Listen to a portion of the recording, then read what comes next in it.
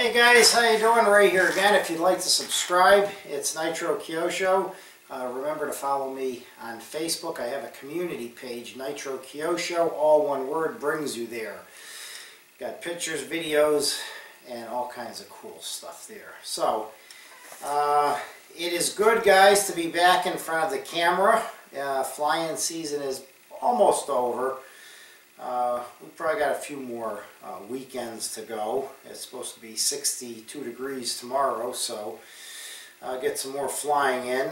But we're fortunate here in New England to be still flying at this time of the year. I don't think we were last year.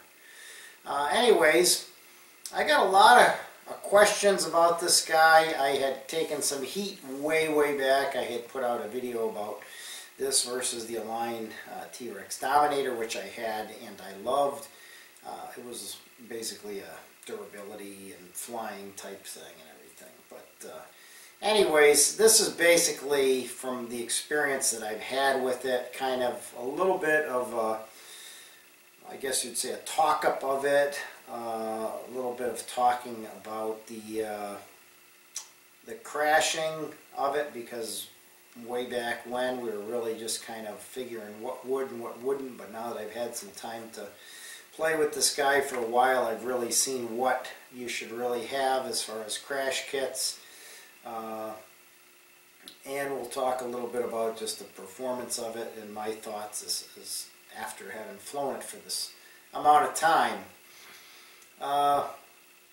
Well, let's get into the crashing of it, and then we'll get into the performance and some of the different things. Now, as far as I've seen, and I've been trying to transition, guys, from Big Air 3D to more of what I guess they call smack flying. I don't know where all these names come from.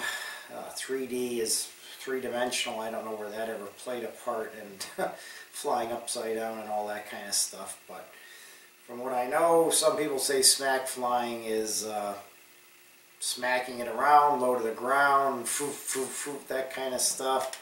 Other people say it's doing very accurate things close to the ground. I don't know, but trying to make those transitions, we've put it in the ground a couple of times. So anyways, let's get going. First of all, one of the first thing really to go on this thing in a crash is I've wrecked quite a few sets of blades. The blades are guaranteed to go. Canopy is questionable. I've broken two of them. I've broken them beyond repair. I've gone back to these stock speed skids for basically two reasons. The other ones had the front part that went underneath here, the black piece of plastic that hooked the skids on the front, would always break. If you just dropped it a couple of feet, it would break. And they came out with the skid replacements, just the skids and not the whole kit, but they never came out with just that part, and that's really all you need. So, but I got tired of spending the money on those, because those, you know, you have to buy the whole set just to get that one piece. But the one real reason I don't think I would ever go back to those anyways is because these skids, with the other ones, the tail was like this, and the blades would hit in the grass and get beat up. And now that I've got carbon blades, I don't want that. So it actually, these skids boosted up quite a bit, and the blades never hit the grass. So that's a plus. I think I'm sticking with these. It is a very cool design. I do like the way it looks. I mean, I don't like the fact it comes down on the frame and not skids, but I guess it's got its ups and downs. It depends what you like, guys. But the advantage is it does boost it up in the back. It keeps, you know, the blades out of the grass, and I've never broke a set yet, so they're pretty tough.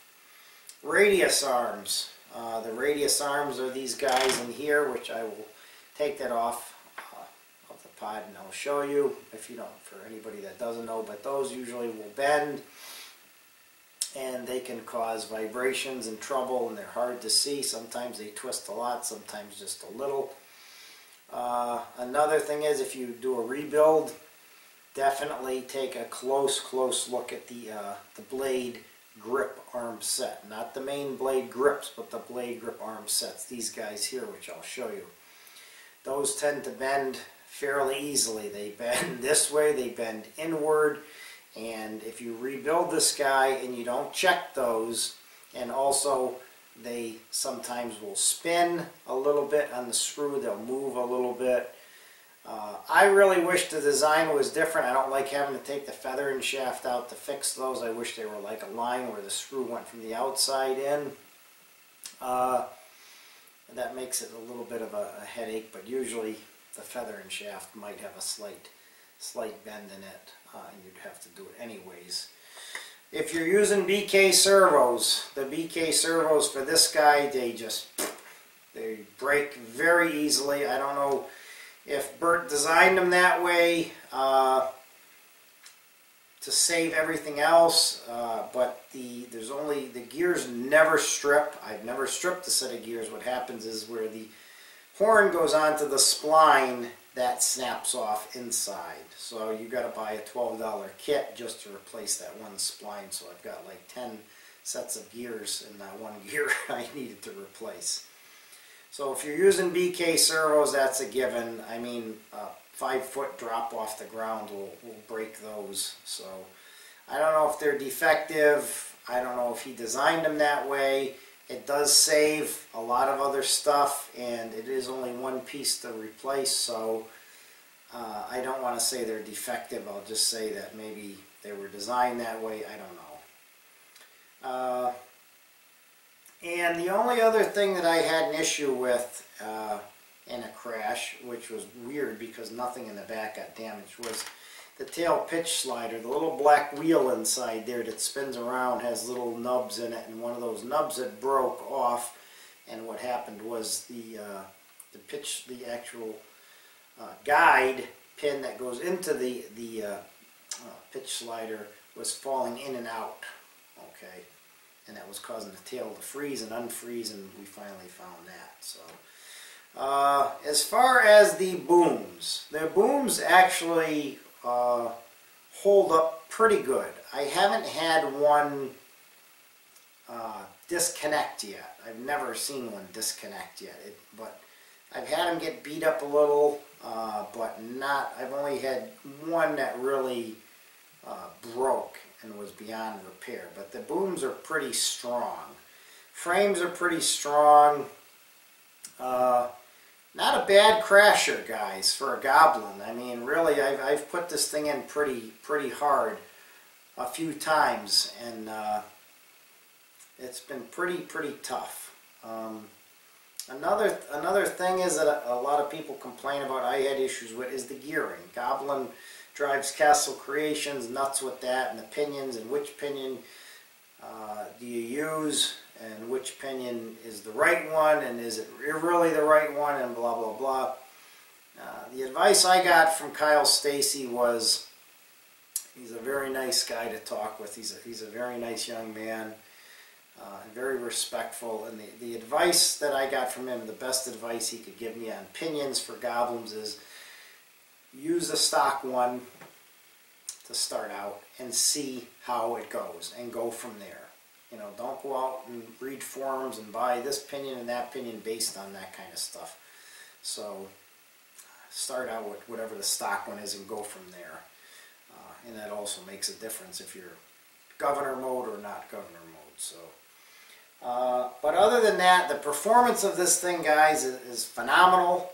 The guys at the field wonder why my big helicopters always stay in the closet. I mean, Sab hit a home run with this helicopter because it is so big looking in the sky. It's so visual. You can fly it out big and not lose orientation of a little tiny black tail boom. It is so powerful.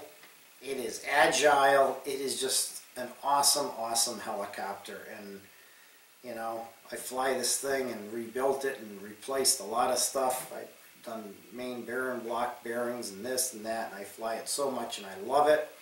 And it definitely is my favorite helicopter out of the 500, 570, 700, all the ones that I have. I really do love it. And like Bert said in the video, it's a grab and go. Put it all in your one SAB bag with your batteries, transmitter, and go. You don't have to lug 12 cell batteries and all that stuff. I just love it. I really enjoy it. So as far as the performance, it's an incredible, powerful, nasty, agile, awesome machine. So 2 thumbs up to Sab, and it really is pretty tough, guys. So let me get that off of the pod, guys, and let me show you some of this stuff that I was talking about for maybe some novice out there that don't know what these things are. Okay, this is the BK. This is the part I was talking about. And if you see the top there is where the spline goes into the servo horn, and that's what breaks, okay? Other than that, I've never stripped a gear. So, like I said, I don't know. We're not going to say it's defective. We're going to just say that Bert probably made it, designed it that way to save all the gears and all the other parts of the head. Now, these are what I was talking about, the blade grips arms. These will bend inward. They will bend down. You really have to be careful after a crash and look them over.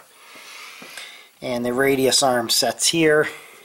These tend to want to twist one way or the other, and they're hard to see, and that can really throw you off. I've never broke the black part of the radius arm there that goes on to the swash, or any of the linkages going to the servos or anything.